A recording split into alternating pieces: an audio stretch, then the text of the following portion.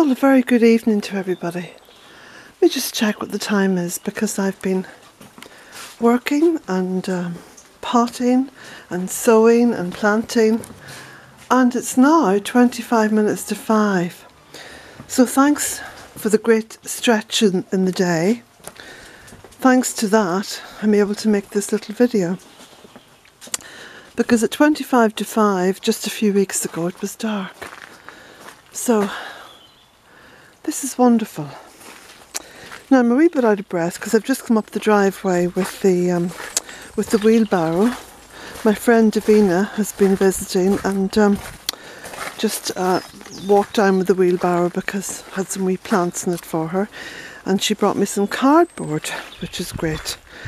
So this is how far I've got anyway today, as well as doing lots of other little tasks. But anyway, I've potted up another one of the little pots. I've put beetroot in that one.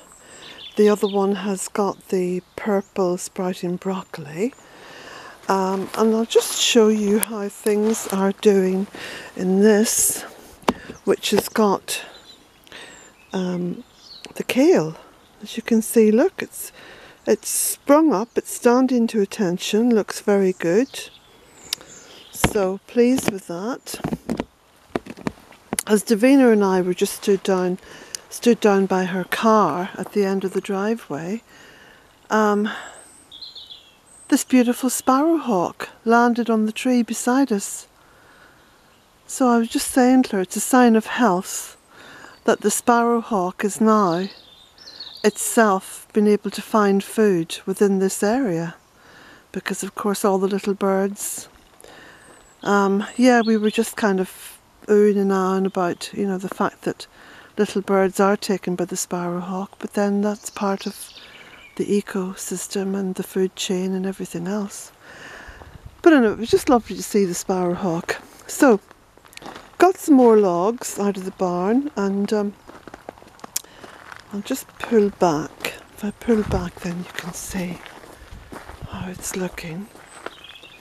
Okay, so I've made the opening here a little bit wider, done that. This particular bed here, it's a little bit narrow. I will be widening that out a little bit on this side here.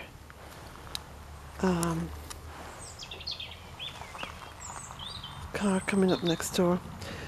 I've spread the rest of the compost, and I've also been spreading the compost down here on top of the sheep's wool, on top of the cardboard. So today's Friday. It's quite possible that a lot of this bed will be finished by the end of the weekend. It's looking at Sunday. So very happy with that. It's my neighbours pulling their bins up the driveway. That's the noise in the background. So I've also potted up this beautiful, well, I call it a palm tree. It has a more specific name than that.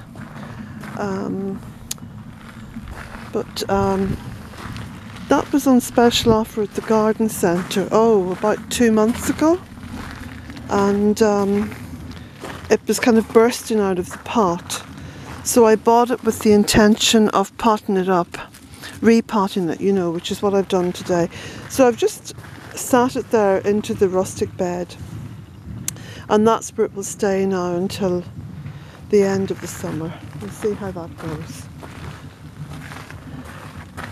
So again, this is another alternative to just having a bed and planting it out. You know, there's nothing to stop you putting pots into the bed like I've done here. And then if the plant is happy enough in that situation, maybe even plant it into the bed at some later date. So 2 big tubs of seedlings now on the go, seeds sown. 1 big tub of seedling kale, which is going to be ready hopefully for putting out into the vegetable bed within the next month or so. I've also potted up some of the daffodils. So they were in the plastic pots, remember, over by the tunnel. Let me just pull this away here. So you can see I've put them into terracotta pots and put some moss around them. That's one.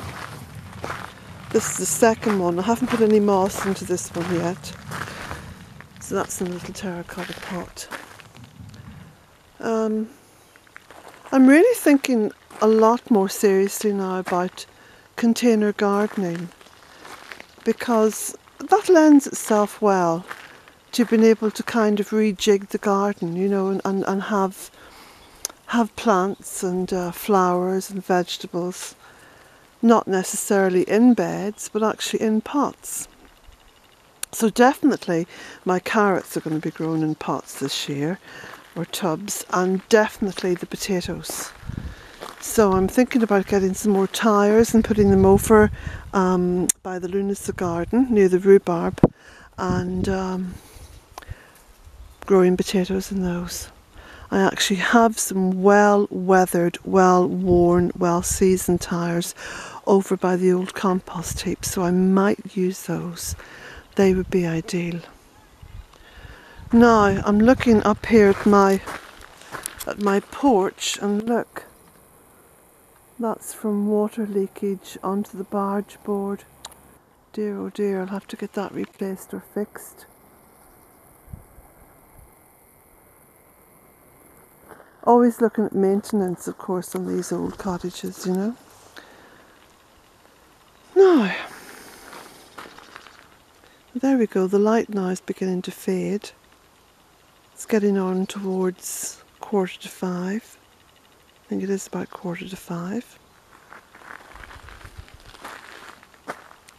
It's quite a cloudy day as well. So you can imagine if this was a bright day with no cloud, that there'd be a lot more light here at this point.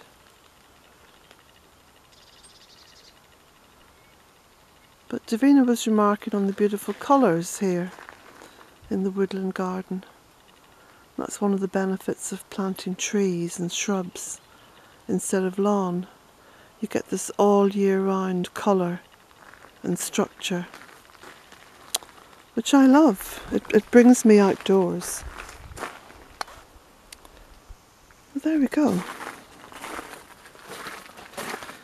So that's my little bit of sharing for today.